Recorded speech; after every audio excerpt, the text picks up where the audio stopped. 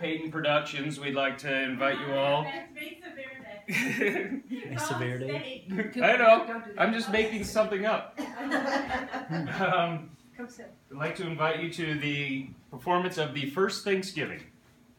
And yay! Applause. Clap, clap, clap, clap. There is mandatory applause during the show. On the fourth Thursday of November, Americans celebrate Thanksgiving, a national holiday honoring the early settlers and their harvest feast known as the first Thanksgiving. Long before settlers came to the east coast of the United States, the area was inhabited by many Native American tribes.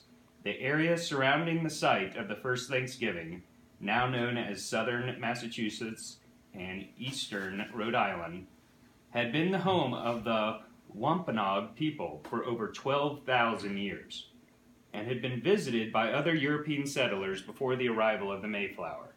The native people knew the land well and had fished, hunted, and harvested for thousands of generations.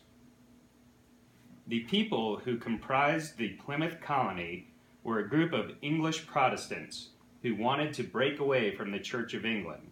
These separatists initially moved to Holland, and after 12 years of financial problems, they received funding from English merchants to sail across the Atlantic to settle in a new world.